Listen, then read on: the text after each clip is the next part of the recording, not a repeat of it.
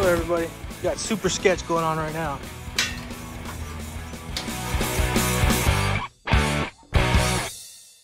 As the frame is bent on this side, you can see it goes up, and it's gotten to the point where I might have to do something about it instead of just driving it and ignoring it, because it keeps lifting up every time I go off-roading. I think it's bending more and more. See where it bent here? Yeah. Bummer. I guess it's time. You can see where it's bent right there. A little dimple in there. I took it to a couple places to see if they would do it for me, but all three denied me. They said no way and laughed at me. So my other option is to buy a whole new frame and completely disassemble this thing and reassemble it on a new frame, or the new used frame from Marketplace if I can find one, which I'm sure I could find one, but that's a lot of work. But I'm YouTube certified, so I'll just bend it back myself and reinforce it. I got nothing to lose. Why not? So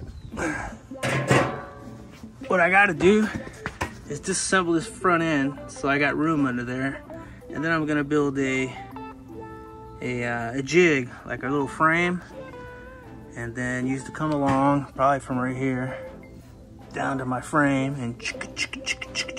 and bring this gap back down. And then with some tube, I will reinforce that so it doesn't bend ever again.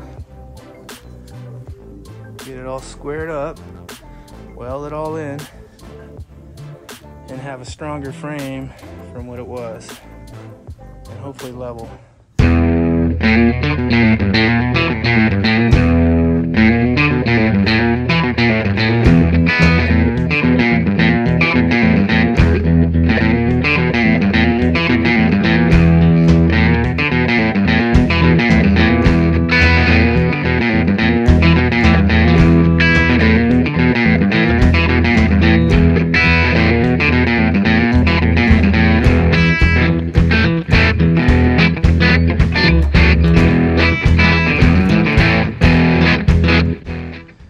Yep, into it deep now.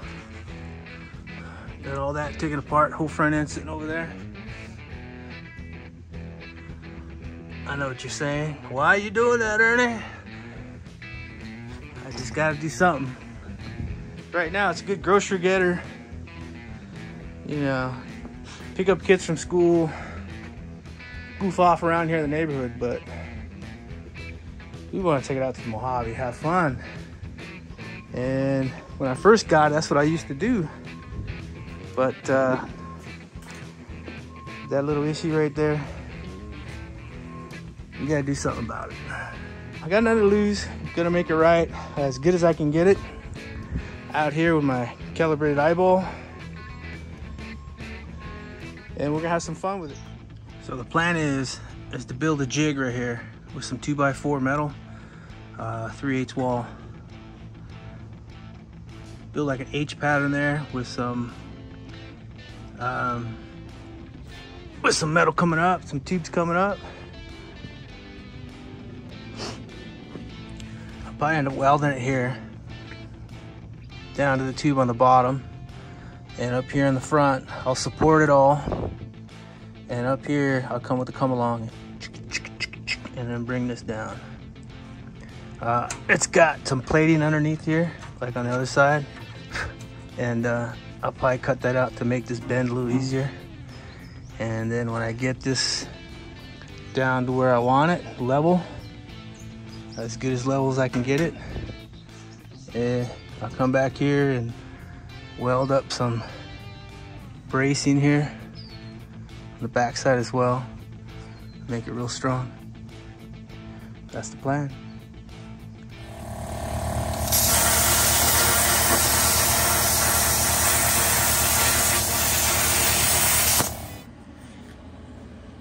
Broke out the plasma cutter. I don't usually use it because that thing makes a lot of noise. air compressor. Piss off the neighbors. It's getting late too. I usually only get loud back here from like 9 a.m. till about 3 or 4. Right now it's already going on 4, so don't want to piss off the neighbors. Anyhow, that's my little dealio I got going on here. Got it all tacked together. Plan is to put that beam I just cut out right here and then tree it up and then cross member, do the same thing the other side. Then weld one of these here and come along and bring it down.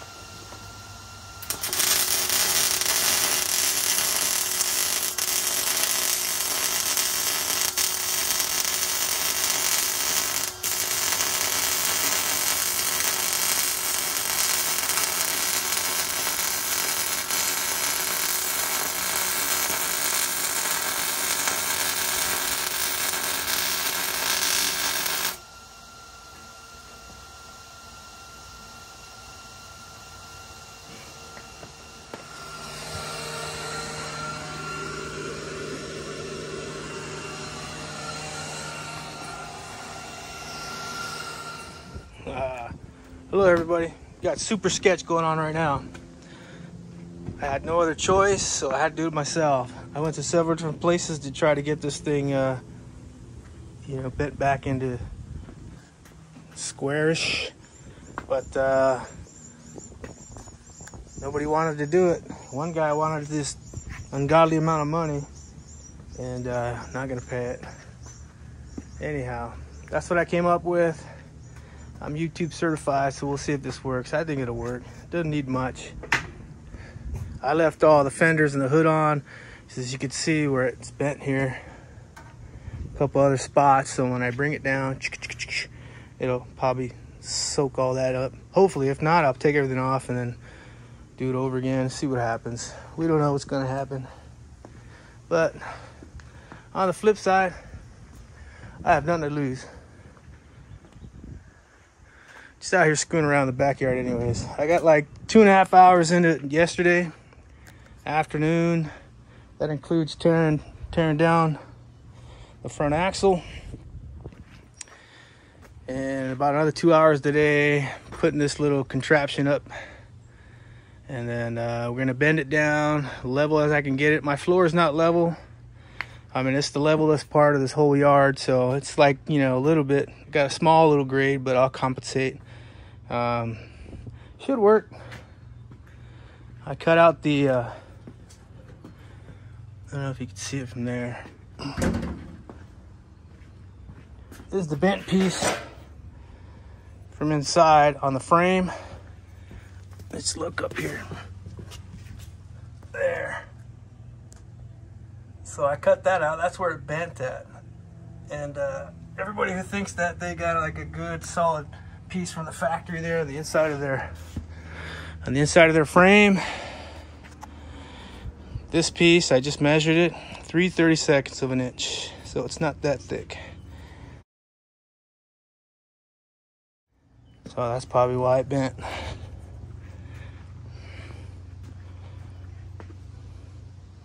I think the frame is the same as this, 1/8 of an inch, but the inside is nothing.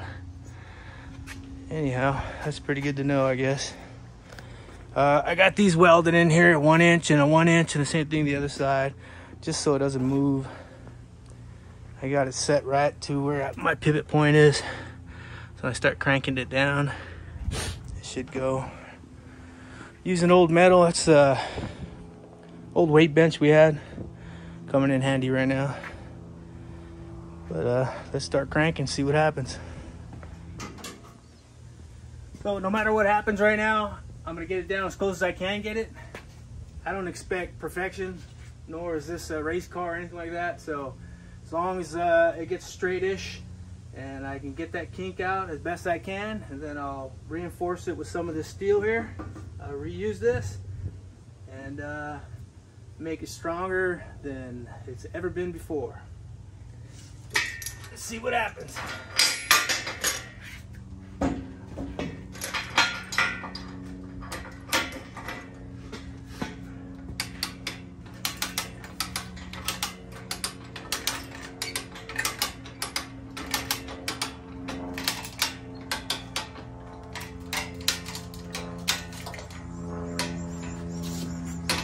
Yeah, I think it's working.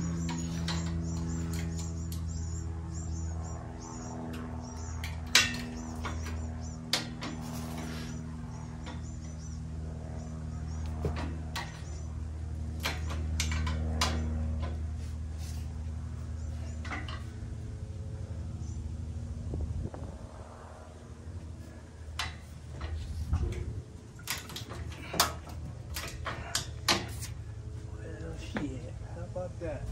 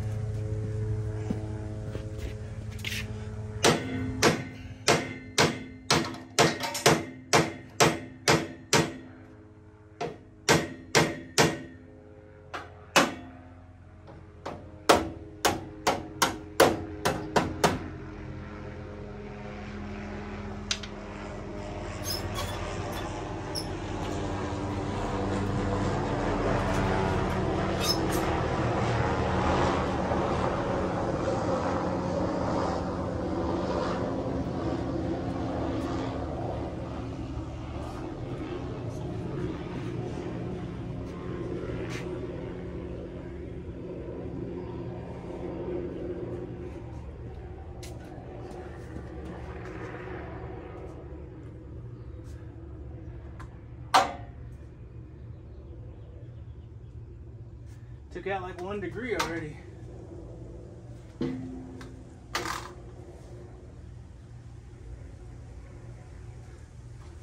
Hot damn, diggity dog. One more crank.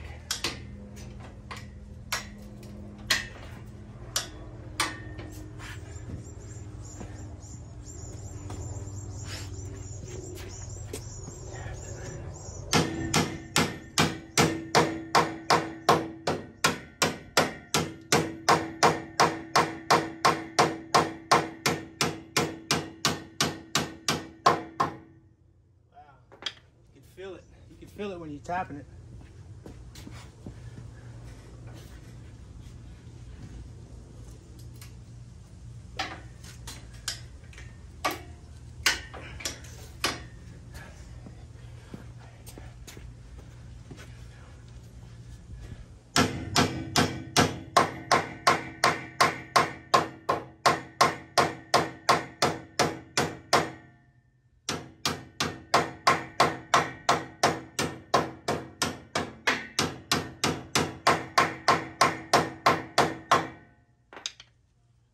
Shit, how about that, huh?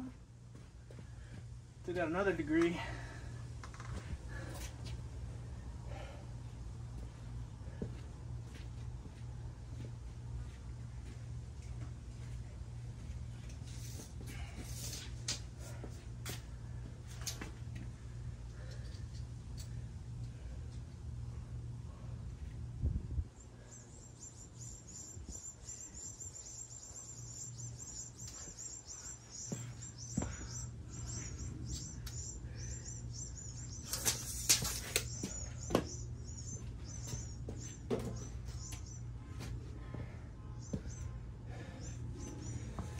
All right, so I think that's good. Now we're afraid about spring back now. See how much we get off spring back.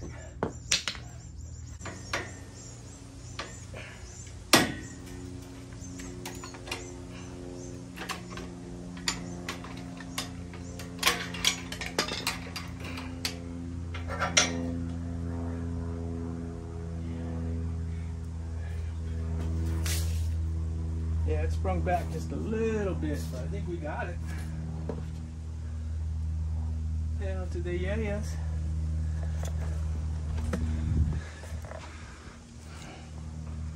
Yeah, I'll take that. That kink went away too. Well, for the most part. I'll bang it up here. I'll use some of that. This whole area is gonna get one.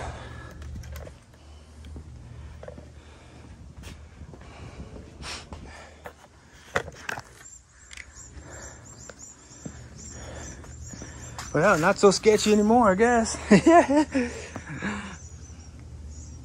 Yep, I would say that's pretty damn good.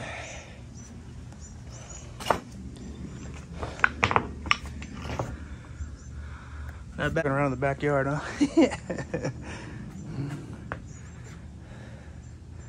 Yeah, look at this, went back.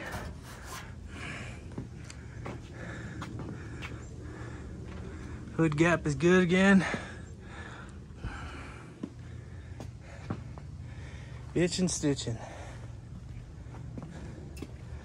All right, time to cut all that out. Reinforce the frame. What I'm gonna do right now is pull the hood, both fenders, so I got access to that frame. And I'll start cutting, grinding, and welding. Time to get busy. Check it out. That is pretty right on, I think. Almost on. I'm happy with that. According to my calibrated eyeball, that's a go. Oh, in case you're wondering how I did that, got some 2x4s by 3/8 wall. I got 30 feet of it, and it was barely enough. I got a couple little chunks back there. 30 feet did it. I had them cut them in half, so I bought them in 10 footers, so cut them in half, 5, 10, 15, 20. And I just made an H out of it.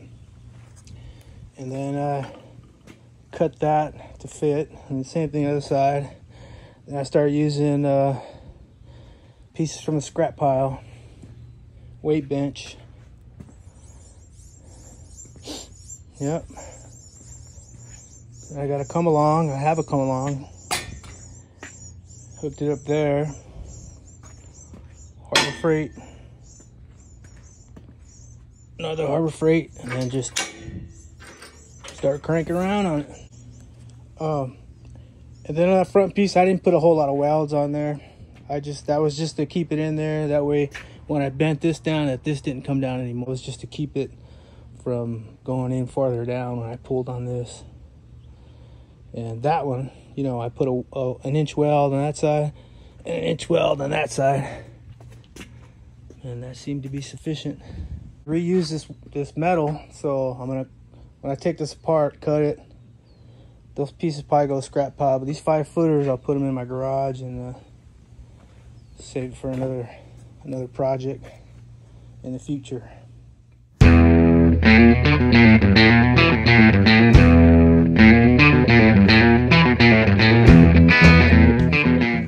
Just cut my jig out of there. Drug it out.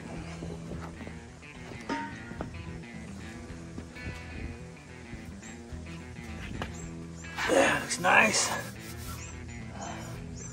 Got a little dealio right there. We'll fix that up. Still got a little dimple there. Shoot, I'll take it. So right now, gonna cut the battery box up free, and then I'm gonna put a nice piece right here. Gonna be fun.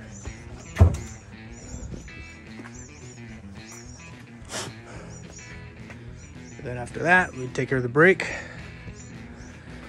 And then sometime next week, we'll put it in the lockers. And then after that, we'll go for a ride.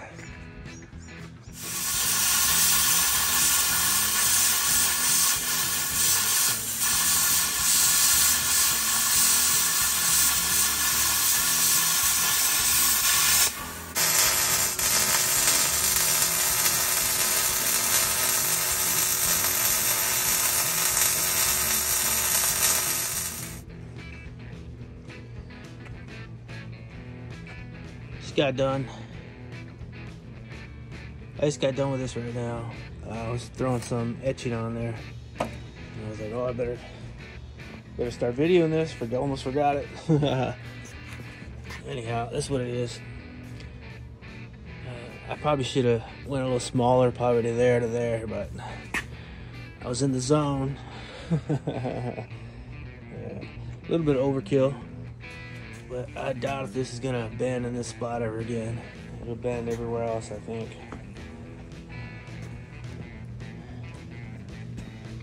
Got it on both sides.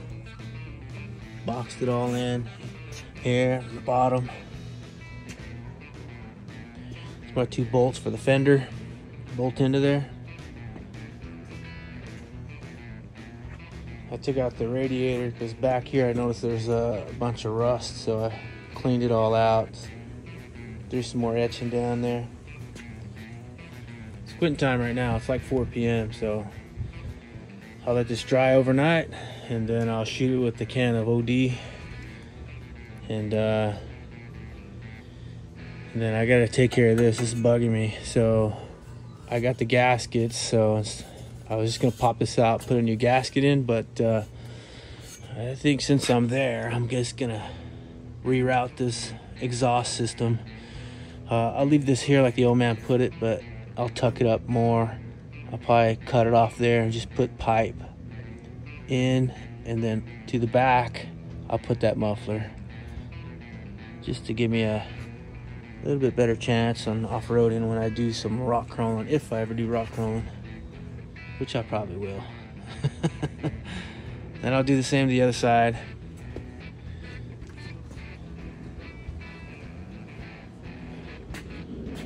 I'm gonna take off this fender, get access.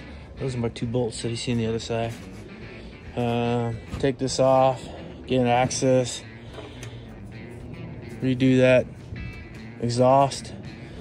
Come in here and start messing with that brake. This brake needs to go here, so hopefully it'll line up with the stock one that's already in there, and then I just have to massage it a little to get it to work. Get that in there, and we can drive with one leg like we're supposed to. No more fancy footwork. But if that don't work, I gotta figure out how to put a dual reservoir master cylinder right there. You can see how the hump goes in and out. Right here is where the steering column goes. So I'd have to build something here, which I don't really want to do. You know, I just want it to be nice and easy. But that'll be plan B.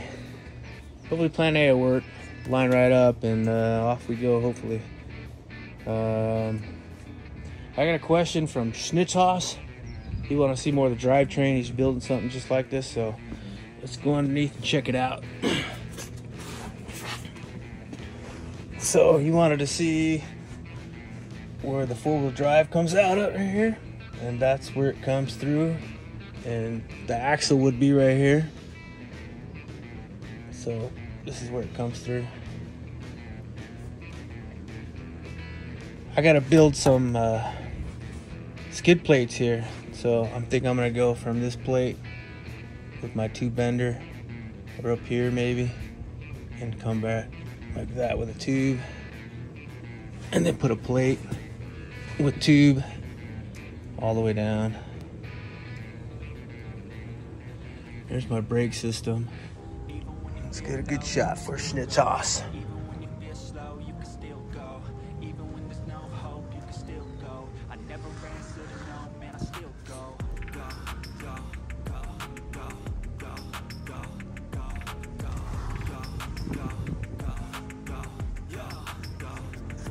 Got room for the exhaust if I had a stock manifold to come down. Schnitzhaus was asking if I had to cut the firewall to put this V6 in there with the Th350. No, I didn't have to cut it. Or the, ow.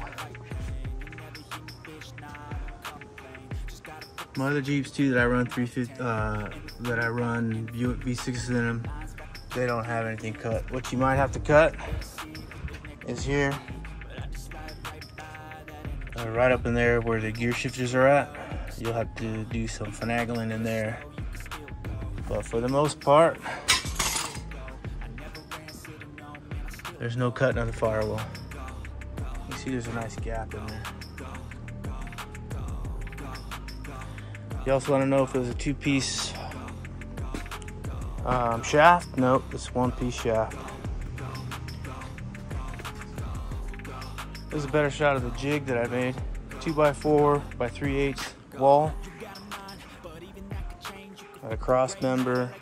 I had these guys welded to the frame at my pivot point.